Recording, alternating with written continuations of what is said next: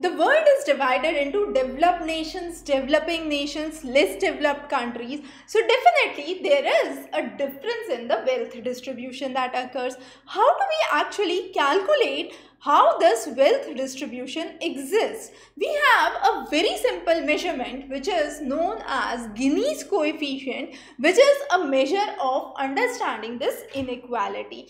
So Gini's coefficient was first given by Corrado Gini in 1912 when he wrote his paper Variability and Mutability. Under this paper, he was trying to explain that practically if the inequalities or the equalities are there, the value of Gini coefficient would vary, but this Gini coefficient would be within the range of 0 to 1. That means there are, let's say, 5 people who are there. Each of these people or 5 people have, let's say, $5 in hand. Okay, so that means the wealth is perfectly distributed. So I say there is perfect equality, a very simple example. And when there is a perfect equality, the Gini's coefficient would turn out to be 0.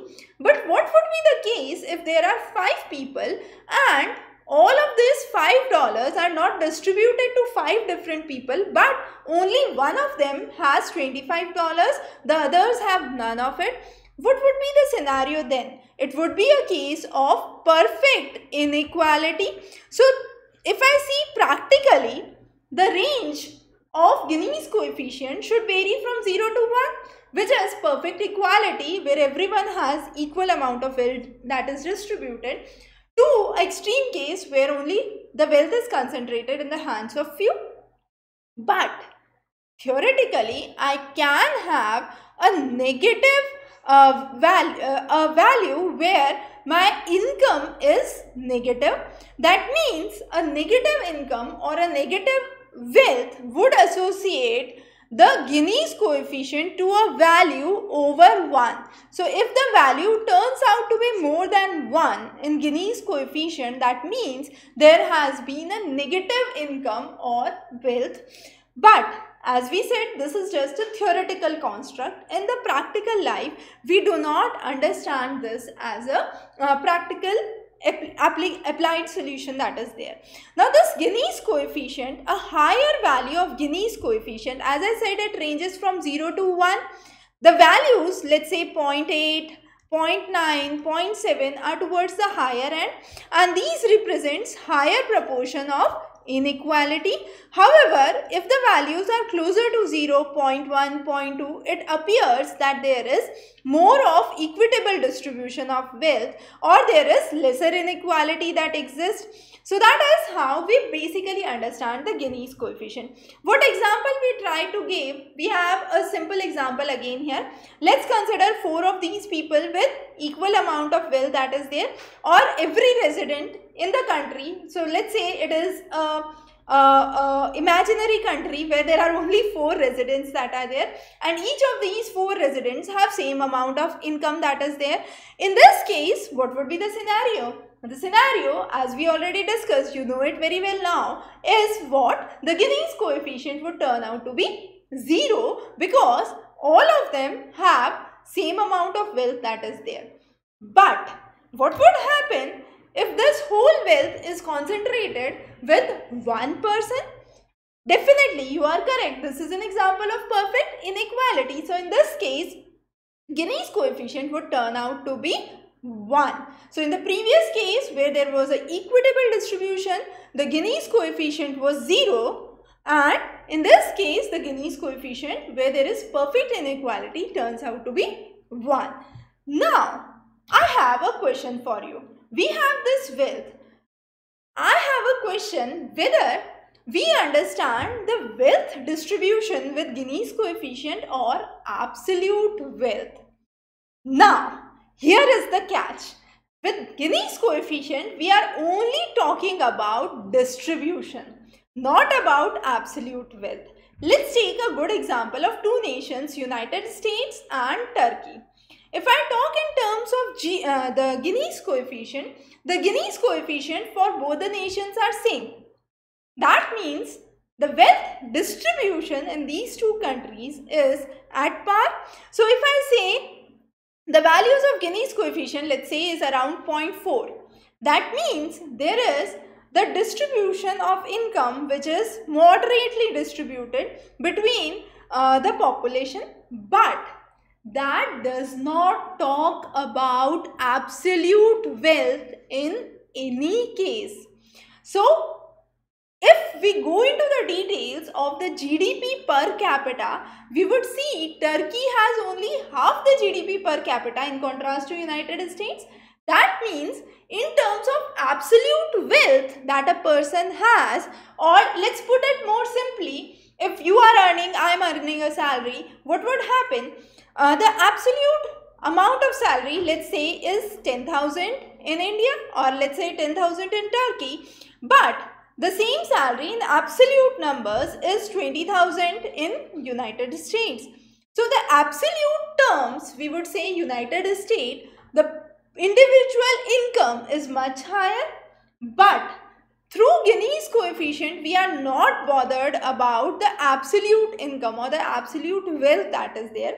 We are only focusing on the distribution among the various segments of the society. So it's to understand the difference between the rich and the poor, the inequalities that exist in the society. So calculating Gini's coefficient is a very interesting phenomenon. We have a quick table to understand here. Now, here X percentage talks about the population, Y percentage talks about the income. So 63% of the population has 18% of the income. Next 17% of the population has 22% of the income. 5% of the population constitutes 8% of the income, and so on and so forth. So what I do is, I can simply say the poorest 63% of the nation has merely 18% of the total wealth, but the richest 3%, only 3% of the population accounts for 16% of the national wealth. So definitely there is disparity that exists. How do we calculate Gini's coefficient? That's the next question that I have for you. So what we do is, we simply find the cumulative frequencies. Now when I say the cumulative frequency or the cumulative percentage, what we do is, for the population, my first case the population is 63. What I do for the next case? The next case is 17. So I add 63 plus 17. So my value becomes 80. Then to this 80, I add 5 more, so it becomes 85. I add another 12, so it becomes 97. I add another 3, so it becomes 100. Now talk about the income. Cumulative percentage of income again. So what I do is, I calculate the cumulative percentage of income. Now first case it is 18. 18 plus 22 would give me 40. Then I would have 40 plus another 8, that is here, would give me 48. 48 plus another 36, that would give me 84, and 84 plus another 16 would give me 100. So I am able to calculate the cumulative percentage for income. Now I have the cumulative percentage for income and the cumulative percentage for population.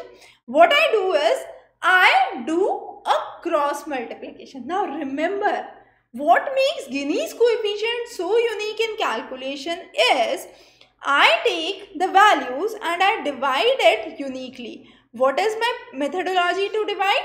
In the first case, it says x I minus 1 versus y. So that means I minus 1, that is this value.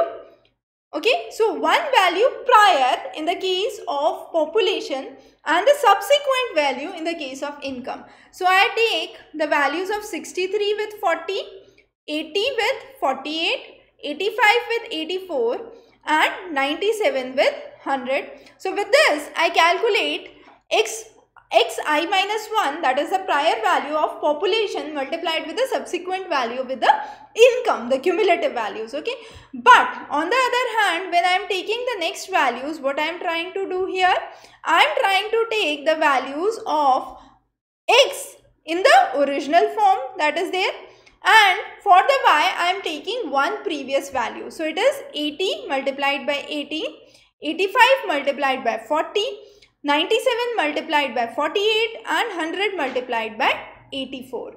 Now we have done this calculation and I have the values that I have attained for the two values here.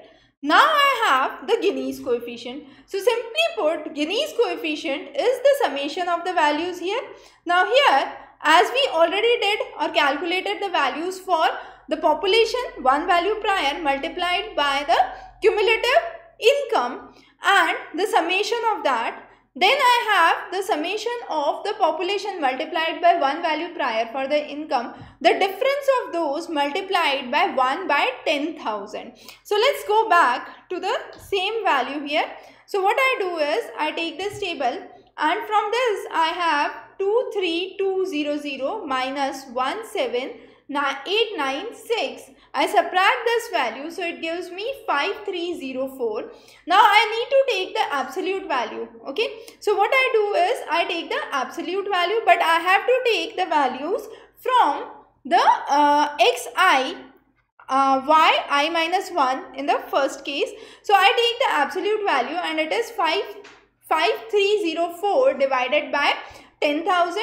And that gives me 0.53. So 0.53 is the Gini's coefficient in this value, and that is marginally towards concentration or accumulation of the wealth that is seen. So this is how we understand the Gini's coefficient, and this is a simple formula to calculate the Gini's coefficient. Now once we have done calculating the Gini's coefficient, definitely anything that we use have its own advantages and disadvantages. So let's go through the advantages and the disadvantages of Gini's coefficient. Now Gini's coefficient is important because what we can do is we can compare across population, we can compare across nations. It is also based on the ratio analysis. So we are trying to take the ratio and analyze it, and since the values lie between 0 to 1, it's very simple to interpret and understand it. And more importantly, since I am taking the values at different points of time, I am able to analyze the inequality and the changes in inequality over time. So that is one of the added advantages of Gini's coefficient. But all these advantages are based on 4 basic important principles. First is, it is independent of the high and the low earners in the society. Howsoever high or low earners are there, it is not dependent on it. It is also not dependent on the size of the economy, how big the economy is, how small the economy is. It's about the kind of variation in the distribution. So it's independent of the size of economy, it is independent of the way you are measuring it, and it is also independent of the size of the population. Besides this, the most important thing about Gini's coefficient is it helps us understand, or it satisfies the transfer principle. What does that mean? If the income is transferred from, let's say, a rich nation to a poor nation, then in that scenario, the income distribution would be equal, and therefore it is satisfying the concept of transfer, and it provides a outlook for an egalitarian society where education, income, wages are some of the parameters that would be considered at its front end. So therefore, Gini's coefficient is definitely advantageous, but it does come with certain disadvantages. The first important disadvantage is we are able to explain that there is inequality that is existing in the society, but why? We do not explain the reason for the same. Now this inequality could be due to unequal distribution of wealth, it could be accumulation of the wealth by a certain segment of the society, it could be due to corrupt policies, it could be due to government policies. So that reason is not being able to, we are not able to explain the reason why there is inequality. Also, it ignores the life cycle events. What does that mean? A person's income, let's say I am earning X amount today, so my income is ought to change throughout the life, and that change of an individual income that is taking place is not considered under the Gini's coefficient. So for an individual, whatever income you have considered, you would take that as a parameter, but it is ignoring any kind of life cycle events, that there could be an increase, there could be a decrease next month or next 6 months. So therefore, it is one of the important disadvantages. And as we said, it does not measure the inequality which is due to opportunity. So poor nations can be poor because of the political setup that exists there, but we are not able to measure that. As we already said, the reasons for inequality we are not able to explain. So that is one of the major disadvantage. Now, this Gini's coefficient, if I am trying to do a aerial analysis or an explanation of that can happen through Lorenz curve. Lorenz curve is a way of graphically depicting the Gini's coefficient, and this Lorenz curve is something that we would understand in the next lecture. So for this lecture, we were able to understand why there is income distribution that differs. How do we actually calculate the difference in the income distribution, and the inequality, how it is measured. So that was about Gini's coefficient. We would be joining you with many more lectures. Stay tuned. Have a wonderful day ahead.